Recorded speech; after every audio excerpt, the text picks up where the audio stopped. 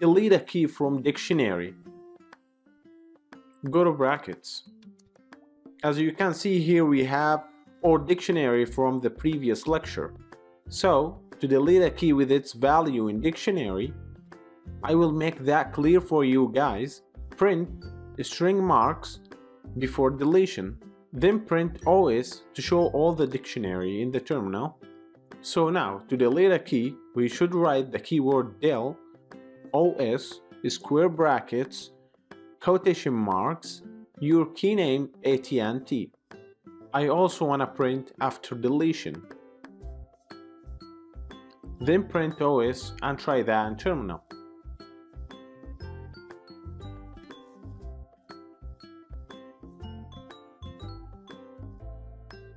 Alright, very nice. As we can see right here, the key and its value has been already deleted. Thank you for watching.